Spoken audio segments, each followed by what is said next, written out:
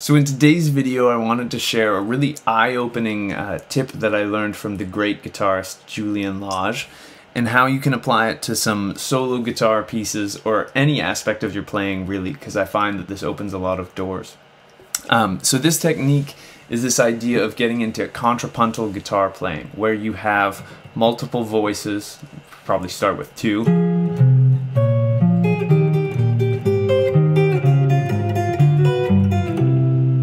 moving at once, and it's such a beautiful sound, and it's something that I've always been blown away with in Julian Lage's playing, and it's something that I found really kind of opened ideas both in soloing and ideas of keeping lines happening in two places at once, and in my solo guitar arrangements and in my comping in terms of keeping things moving.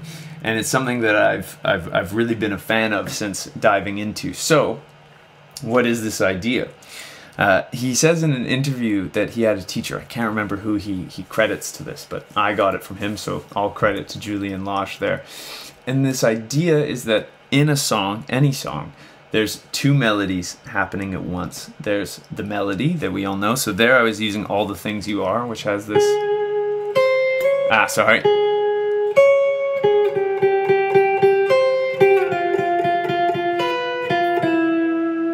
And then there's the melody of the bass movement, where you get...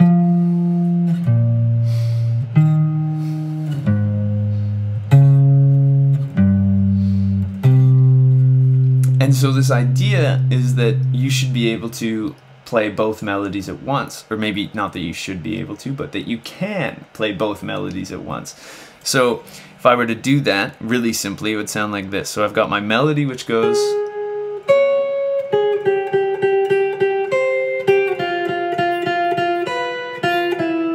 and I've got my bass melody that goes... and this is just the root movement of the chords.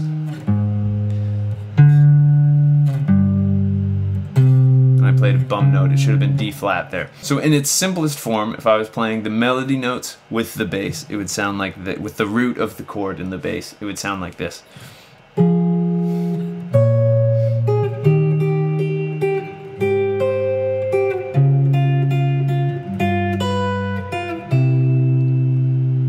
So if I were to take that simple idea of playing the melody while playing my chord roots,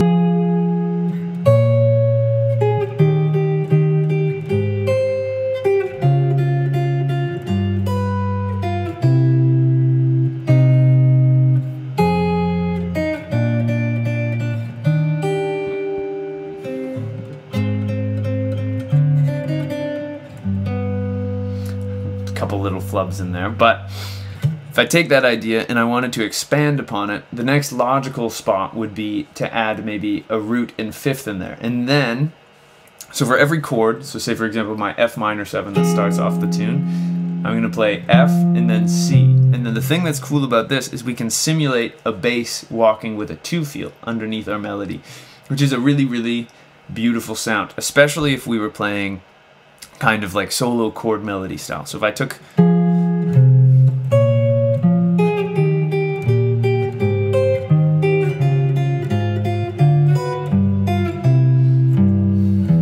then...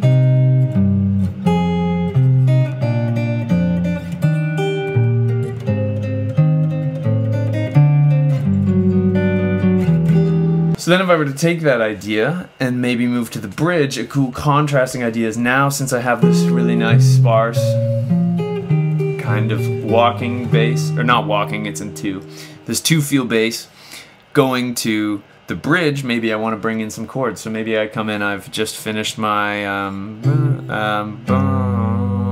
then maybe now I go...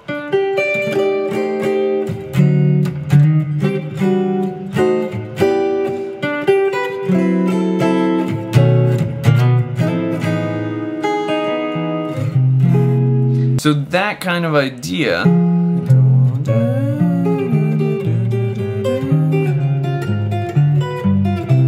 can create these really unique contrapuntal guitar things that sound super full and are maybe a little bit more interesting than if I went...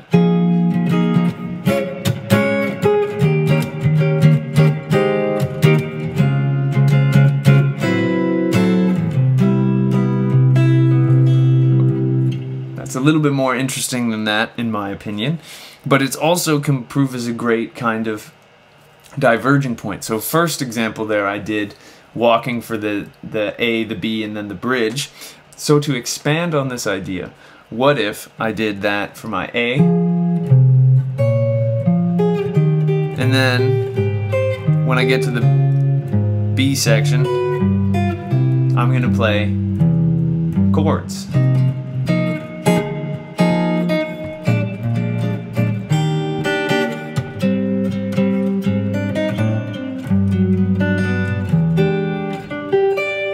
Then here maybe.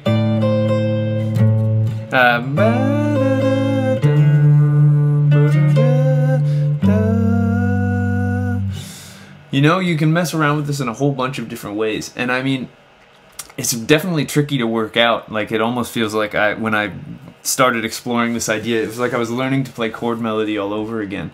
But the thing that's really cool about it is it gets you to practice this idea of hearing two musical lines and playing two musical lines at once. And it's something that I found really opened the doors both in my solo guitar playing and in my actual playing. Like, if I was on a gig, this idea of having two melodies kind of happening at once is a really interesting idea to kind of dive into. So that's kind of the basics of it. You can expand it and make it as complex as you like, or you can keep it as simple as just.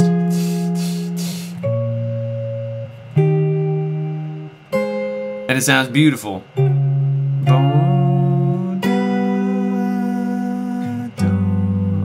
Or that would have been where I wanted to resolve to. But it's just a really simple idea that has a lot of really beautiful musical chances. So please, I mean, be kind to yourself while you're working on this. It's definitely tricky playing two things at once on the guitar, but I think it really helps you see some different possibilities, rather than, I feel like sometimes in guitar we get kind of locked into, you know, like, this is my chord shape, it's immovable. But this idea of being kind of flexible and bringing in bass lines or melodic things on top of your chords, it's something that's really, really good for kind of stretching your brain and opening the possibilities available to you through your hands. So I hope you found this useful. If you did, I'd really appreciate it if you could like and subscribe. I have new videos coming out every Monday and Thursday. If you'd like to take a guitar lesson with me, I've been connecting with a bunch of you guys actually lately, and it's been awesome. I have a contact link down below in the description there. I'd love to work with you. I teach all genres and all levels of students. And I guess until I see you next time, I'll wish you a wonderful day, and I hope you have some fun playing the guitar. Thank you so much for watching.